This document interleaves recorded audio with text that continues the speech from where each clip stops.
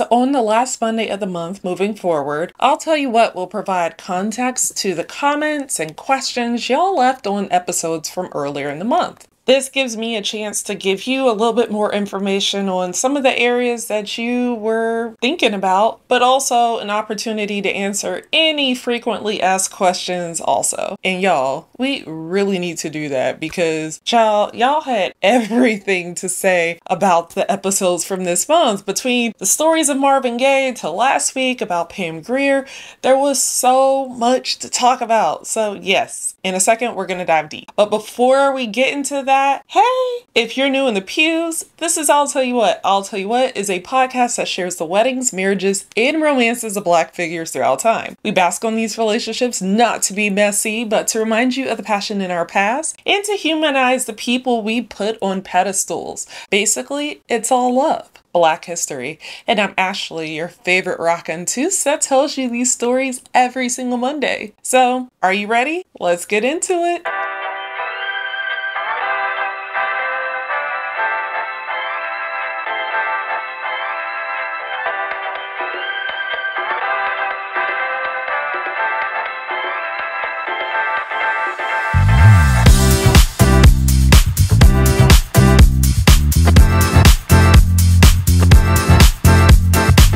So if you remember, just last week, we talked about the love stories of the one and only Ms. Pam Grier. Now, as you know, though she got close several times, Pam Grier, the legend, the actress herself, never got married. And Pam Adams wants to know, why do we even talk about her then? You know what? That is actually a very, very good question. The answer for that was actually explained here during the week, but you might have missed it, and that's okay, so let me explain again. So yes, the aisle in I'll Tell You What is because for the most part we reflect on the moments that led these figures to the aisle and what happened after they said I do. But not everyone marries, and there are many valid reasons for that as well. It's why the I'll Tell You What spiel was changed to sharing the weddings, marriages, and romances of Black figures throughout time. The majority of those love stories will include weddings and marriages, but occasionally that doesn't happen. For instance, the story about Diane Carroll and Sidney Poitier, or the women that Berry Gordy and Stevie Wonder love, or even the relationship between Deborah Lee and Bob Johnson. So as I mentioned in the episode, we need to honor the women, men, and people that choose their happiness and contentment as well as those that marry, especially when that choice was deliberate. Now, Pam Grier was engaged or close to getting married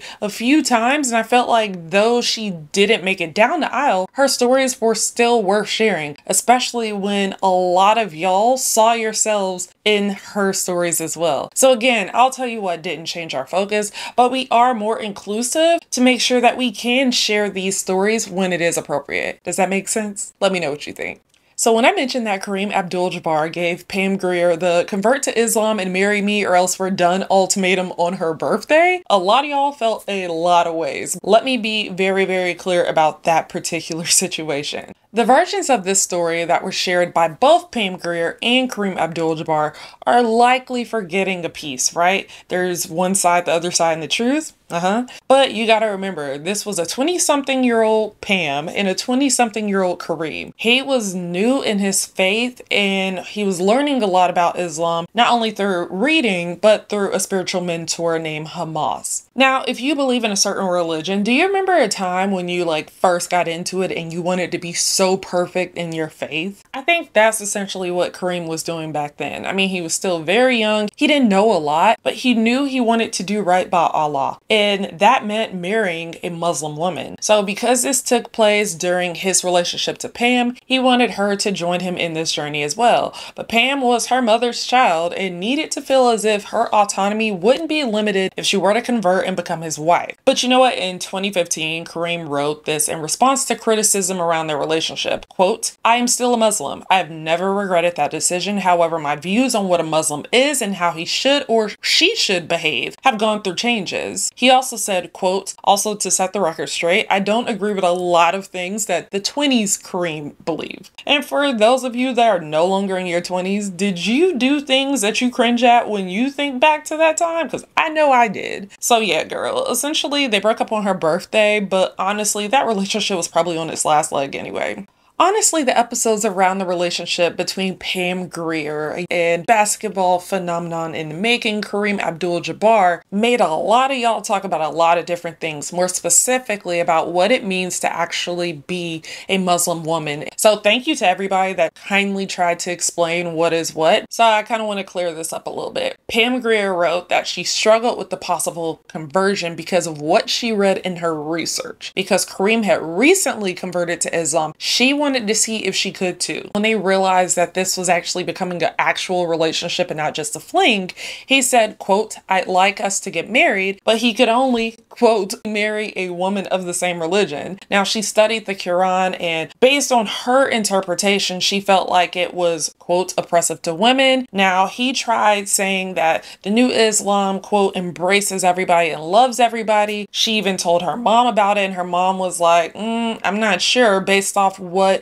she had read in National Geographic magazines. Pam said she read about how women would have to leave their homes and stay somewhere else when their cycles were on because they were unclean, and how there were different rules around when and if you could drive and if you had to cover your hair, and then in some areas that were very strict, breaking these rules would be punishable by death. So not just that, but she wondered what would happen if he wanted to have other wives, or if he wanted to get a divorce. Would she be fine? Would she be taken care of? And though he said he wouldn't do a lot of these things she was concerned about, she wasn't sure if he would change his mind down the line and what that would potentially mean for her and her relationship. Now, you have to remember, this was before the internet. Her resources were mostly this book he let her read, Kareem's spiritual mentor, and a few others that he knew that had converted. She was so afraid of like the worst case scenario. Ultimately, that's what helped her make her decision. Now, many of you said that there are more conservative Muslims and there are some that actually are more progressive, but that's like with every religion, right? So all that to say, Pam's concerns were extremely valid, but honestly, she really only knew what she read and what she was being told. Now, luckily for us, we have access to more information. So if we were to make a decision as big as that, we would be able to fully see all the sides way faster than Pam was able to. So tell me, what do you think?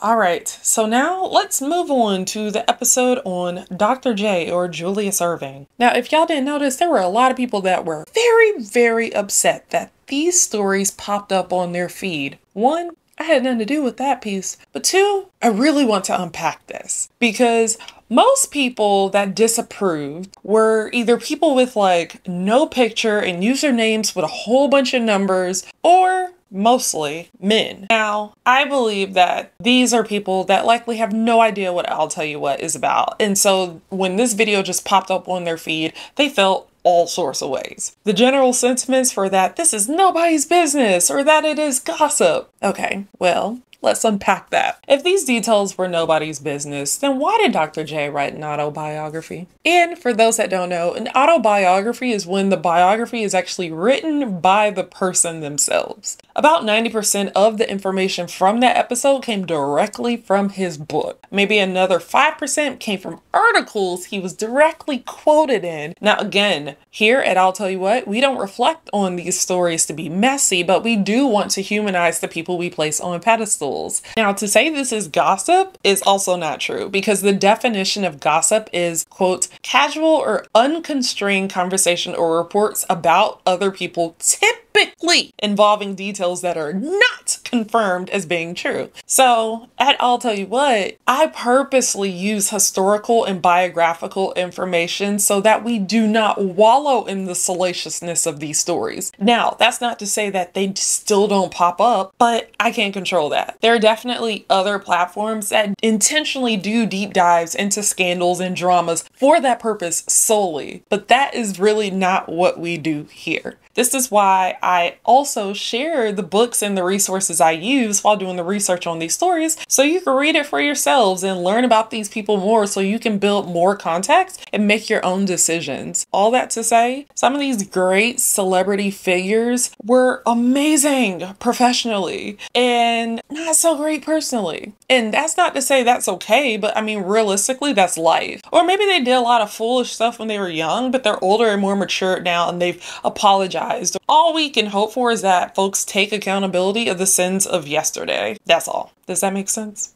Now, when I shared that a reporter discovered that former tennis star and current tennis media professional Alexandra Stevenson was Dr. J's daughter, a lot of y'all felt like that was not their business to discover that. So now we must discuss essentially what is journalism at its core. So sadly, yes, one of the side effects of being in the public eye is having your information being open for speculation, discussion, all of the things. And because Julius Erving was a very known basketball player, and here's this upcoming tennis star that is noticeably mixed, someone was bound to ask and investigate who her father was, especially when it was known that her mother was a known sports writer based in Philly. So the reporter was doing essentially what journalists are supposed to do, which is research. This is what you're taught to do when you go to school for media or journalism. You have to find legitimate sources to make your news legitimate, which means real. A lot of us see this from a personal perspective and not a professional stance. I'm pretty sure he wasn't unearthing this information just to cause drama in their lives. He's doing the job he was paid to do. And you know what? Honestly, when he uncovered this information, he sat on it, I think, for almost a year, because at that time, Alexandra wasn't relevant enough in the tennis world for it to become a story, despite Julius being Dr. J. But around the time she headed to Wimbledon about a year later, she actually was newsworthy enough for this to be a story. Honestly, sometimes journalists will give the people in the story a heads up, just in case they want to say something or clarify a detail, or even if they want to have some control over the narrative. But again, that guy was just doing his job. We don't have to like it, but that's the truth. All right, so let's wrap this up with the episode that went viral, the love stories of Marvin Gaye. Now, I had a feeling that this episode would probably be a little interesting, especially when I started doing the research, but baby, I had no idea, and I don't think any of y'all did as well. So, about Marvin Gaye fathering a child with his, at the time, teenage niece, Denise Gordy, and even the ones about his relationship with his second wife, who was a teenager when they met. Several of y'all left comments very similar to this one that said, quote, "Interesting how you handled the sexual abuse with the niece. Consensual, yeah, okay, right."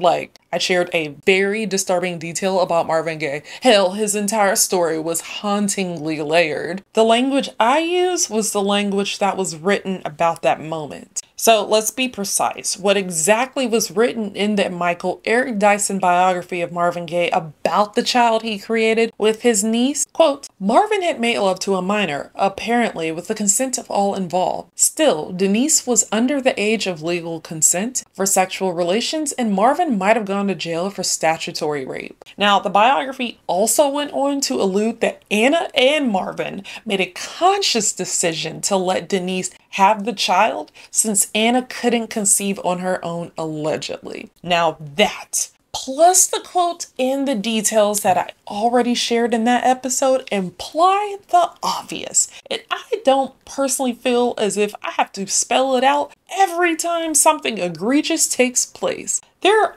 obvious dynamics at play that don't make this consensual, especially by today's definition of the word. But all I do here is share what I read and allow you to process that information how you see fit. There are a lot of societal changes and feelings that have evolved over the years, and a lot of people used to do a lot of stuff that definitely would not fly today. Does that excuse any of the behavior of this or anything else I've shared? Absolutely not. And for the most part, especially on that episode, I try to keep my thoughts to myself when I'm telling y'all these stories, because there is a lot of things that I personally don't agree with, but I don't want my opinions to influence how you interpret the facts and the details that I share. So to tie all this up, I said consensual, but you and I both know what the definition of consensual really means, and I will leave it at that.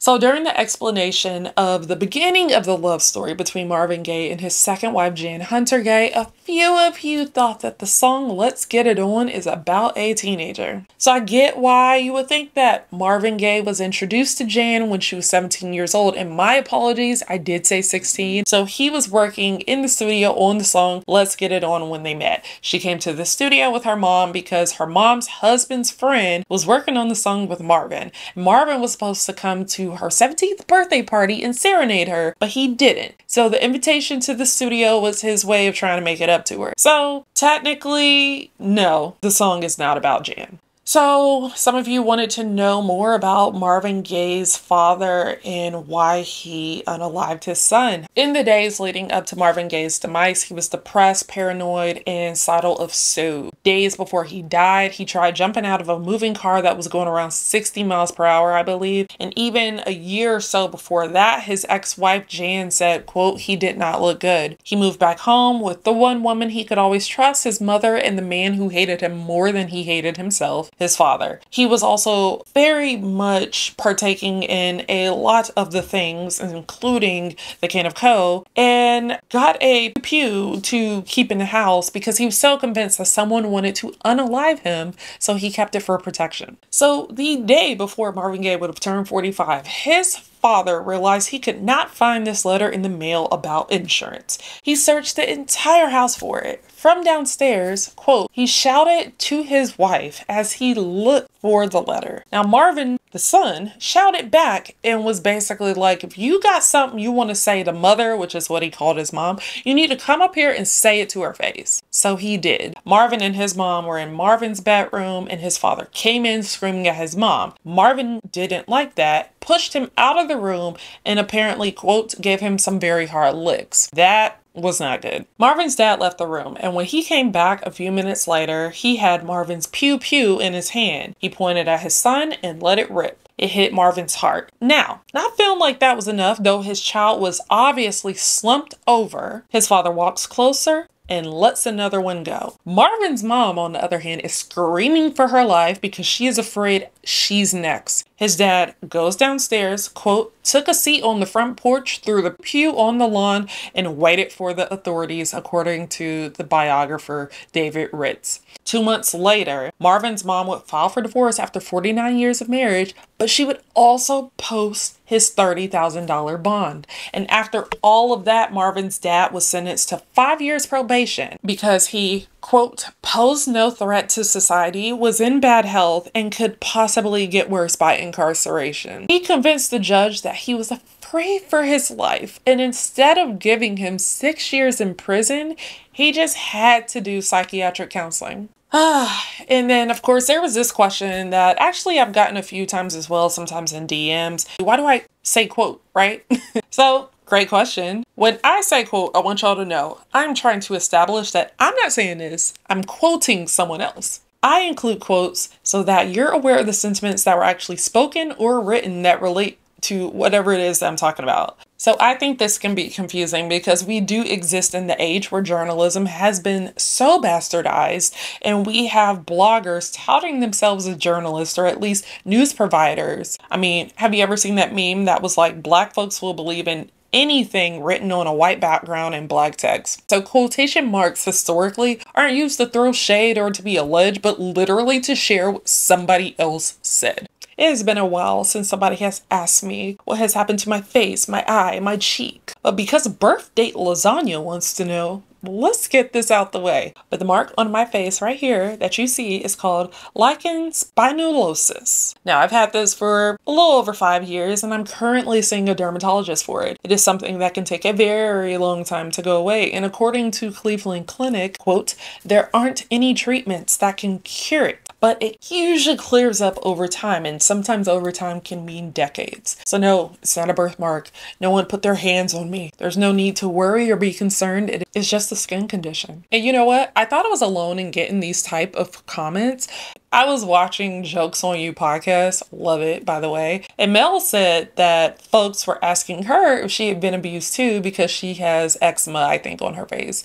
And I remember looking at a TikTok that Marissa from Retail While Black had posted, and someone asked her something along the same lines too about what I believe was her birthmark. So just a little advice if you're going to ask someone about something you see in a video. 1, if you're truly concerned, you'll ask discreetly. You're going to send a DM or an email. 2, don't always assume the worst, because it's wild that so many of y'all will hop immediately to abuse instead of assuming literally anything else. And number 3, just because you enjoy someone's content does not give you permission to know what is going on with them. So for everyone that was genuine when they did ask about it, thank you. I am okay, but please don't ever ask me again. Okay, so the final one. In the videos about Marvin Gaye and Pam Grier, I told y'all about the types of proposals I do not like, but Kamani Lauren actually wanted to know what are my favorite types of proposals, so let me tell you. I'm not sure if a lot of y'all know, but in addition to I'll Tell You What, I've been doing a wedding podcast with my best friend for 4 years called Hueido. If you're planning your wedding, you're going to absolutely love it. But because I've been doing this for such a long time, I've seen a lot of different types of proposals. Ones I love, ones I don't care for, and everything in between. I want to share what my favorite types of proposals actually are. I love seeing the proposals where the one that's doing the proposing explains all the reasons why they love that person and how they come to the conclusion that they want to spend their life with that person forever. And then they ask, will you marry me? And then they wait on their partner to respond before placing the ring on the finger. And I also love the proposals that feel like another day in the life, like another date night, another weekend, another day. Not something you feel was completely out of the blue that would give you a sign that's like, wait, am I about to get engaged? But also that's just my personal preference, because I've seen some of those types of proposals and they are so beautiful when they're executed so well. I also love it when they find a way to include the family and friends, like either they're listening in, they're in another room, or they're waiting to celebrate with them later at another place. It also shows to me the importance of the village in their lives, but also how well their closest friends and family can keep a secret. But I also love it when the proposer does what they believe that the person they're proposing to will actually love, because they actually know that person. They're intentional about listening to the things that they want, because you know what? Some of us have preferences on how we want to get engaged or the type of ring we wanted. And just to say that like, oh, I proposed to you, or hey, I gave you a ring. If it's the type of ring you don't like, or if it's the style of proposal that that person doesn't care for, it tells me more that you don't know that person and y'all probably shouldn't get married. I got engaged July 2019, but beforehand I told my husband there were several things I did and did not want when he proposed. I didn't want him to slide the ring on my finger before he asked. I didn't want him to get down on one knee and just open a ring box, like that was enough. And I didn't want him to do anything that made that day feel like it was not something we would usually do, but I also just didn't want like a proposal at the crib. But I also didn't want a public proposal in front of strangers or something that just felt uninspiring, like a dinner proposal. No shade, but that's just what I didn't want. So what I did want was our family and friends to be there, more specifically, at least my mom. I wanted the proposal to be just us in the room by ourselves and our people to be very close by. And I wanted it to be captured because I always heard that you don't remember what is being said because of all the emotions rushing.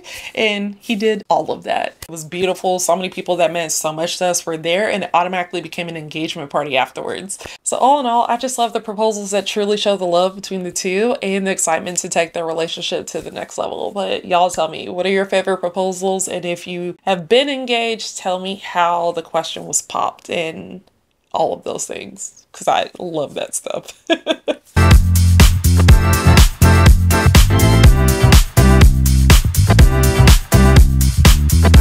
And all runners, this will wrap this month's I'll Tell You Too. Don't forget to follow us everywhere, subscribe everywhere, leave a podcast review, even if you watch the episode. Also, you can head to the links in the notes below if you want to support the show by grabbing some merch or donating a coin or two. Thank you, thank you, thank you if you do. Don't forget, a Patreon is coming very, very soon. You're gonna love it. Don't forget, we're diving into the love stories of our favorite football players and coaches very, very soon. See you in the pews.